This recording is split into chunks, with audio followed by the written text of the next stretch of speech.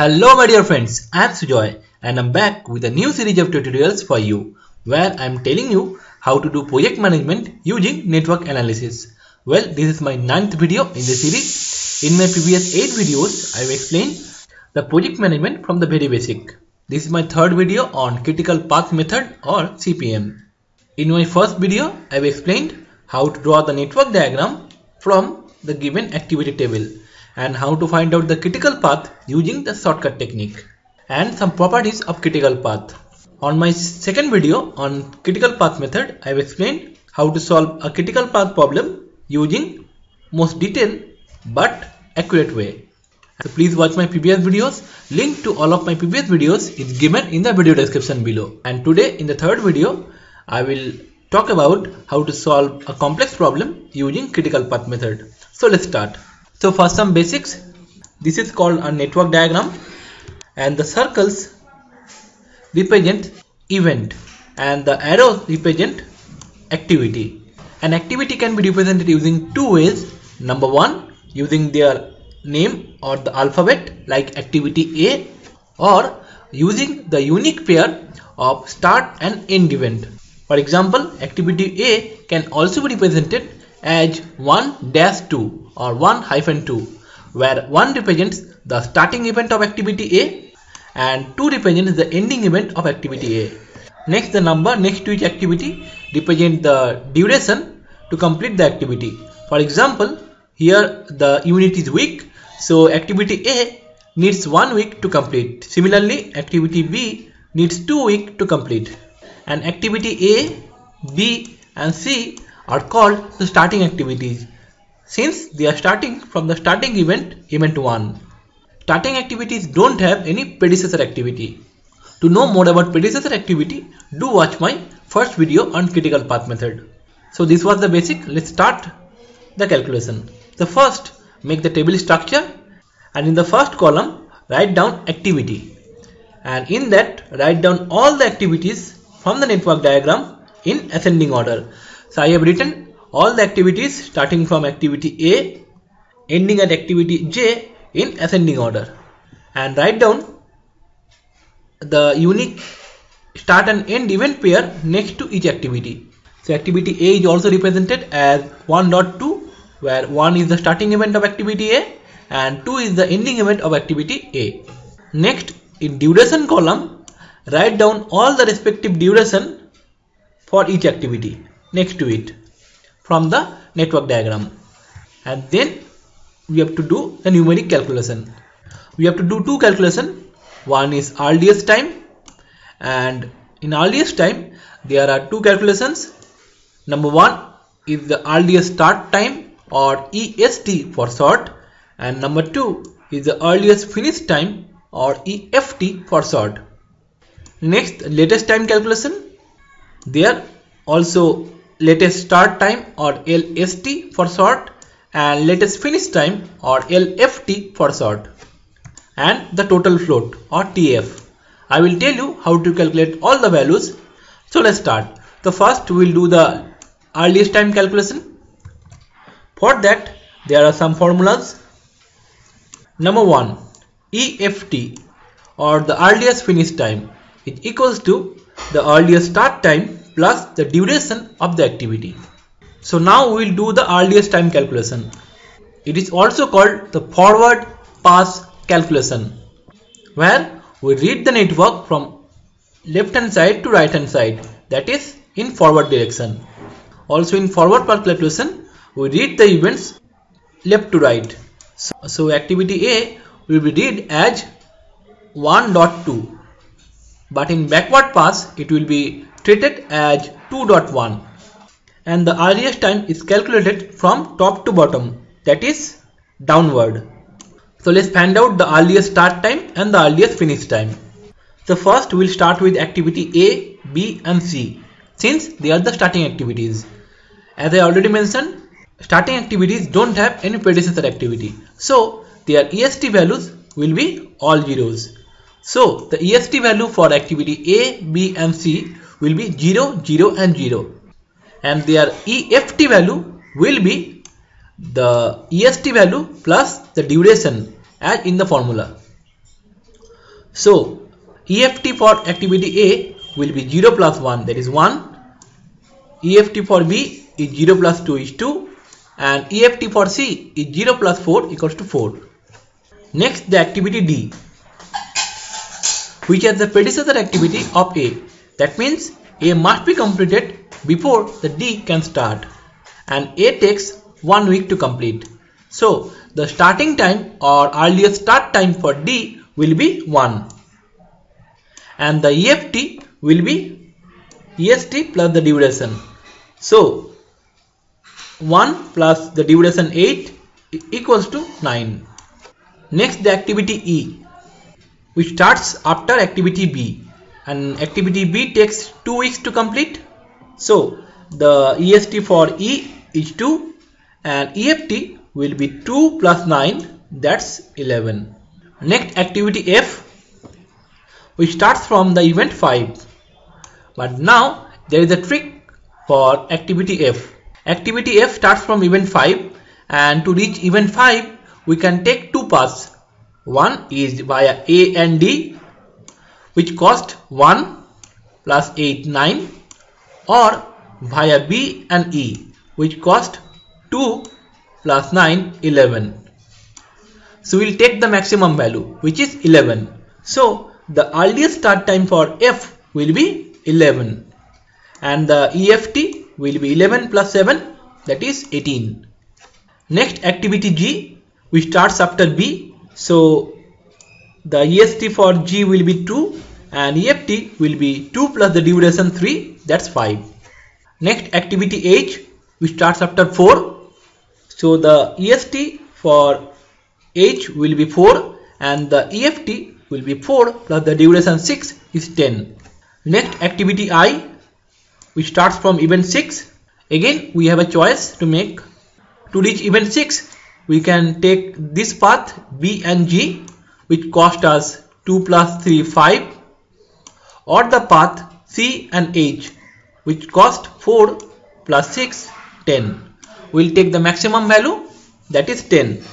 So the earliest start time for I will be 10, and the earliest finish time will be 10 plus the duration 5, that is 15. And finally, activity J, start from the event 7, and to reach event 7 we have 4 paths. One is via A, D and F, which cost 16 weeks, or via B, E, F, which cost 18 weeks. Next is via B, G, I, which cost 10 weeks, and finally via C, H and I, which cost 15 weeks. So the maximum value is 18, which is via B, E and F. So we will take this path. So the earliest start time for J will be 18, and the earliest finish time will be 18 plus the duration 10, that's 28. So that's it. We have successfully finished calculating the earliest time column from top to bottom, that is downward. Our next step is to find out the maximum value among all the values in earliest finish time column. So our maximum value is 28, which is at the bottom. But remember, in all questions the value may not be at the bottom, it may be anywhere in the middle. So just look for the maximum value and just copy the value at the bottom of latest finish time or LFT column. That is our first step towards calculating the latest time. Next, from this value we will subtract the duration value. So 28 minus 10 is 18. Remember, the latest time is calculated from bottom to top, that is upward. And now I will tell you a shortcut technique for making the table quickly. Just look at activity J. The left side value is 7 and the right side value is 8. So the left side value 18 relates to 7 and the right side value 28 relates to 8. And as I mentioned, in backward path calculation, we do the calculation or scan the network from right to left. So for our next activity, that is activity I, we will take the right hand side value, which is 7. And we already know the value for 7 is 18. So we will simply copy the value 18 here and from 18 we'll subtract the duration as in the formula. LST equals to LFT value minus the duration. So 18 minus 5 is 13. Next, for activity H, the right hand value is 6 and we know the value for 6 is 13. So we'll copy that here. So 13 minus the duration 6 equals to 7. Next, activity G, which has 6 at right hand side and the value for 6 is 13. Again we'll copy that. So 13 minus 3 is 10. Next, activity F, which has 7 at right hand side and the value for 7 is 18. So we'll copy that here. So 18 minus 7 is 11. So simply put, we'll pick the values from left hand side, we'll write them in right hand side and we'll subtract the duration from the right hand value and we'll get the earliest start time value. That is the formula. Next, activity E, which has 5 at right hand side and we know the value for 5 is 11. We'll write it here and 11 minus 9 is 2. Next, activity D, which has 5 at right hand side again and the value for 5 is 11. We'll copy that and 11 minus 8 is 3. Next, activity C, which has 4 at right hand side and the value for 4 is 7. So 7 minus 4 is 3. Next, activity B, which has 3 at right hand side and the value for 3 is 2. So 2 is written here and 2 minus 2 equals to 0. And finally, activity A, which has 2 at right hand side and the value for 2 is 3 and 3 minus 1 is 2. So that's it. We have successfully calculated the latest time column. Wasn't it easy using my formula? Now one note for you. Remember, if one number occurs more than 1, then we'll make a choice. So for 3, we have 2 3's at left hand side. So we'll compare the values and we'll take the minimum value. So among 2 and 10, we have taken 2. So for latest time, we'll take the minimum value and for earliest time, we'll take the maximum value.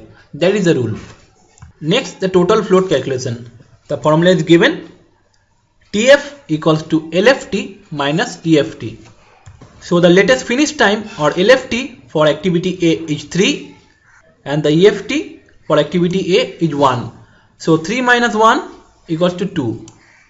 Similarly, for activity B, the LFT is 2 and EFT is also 2.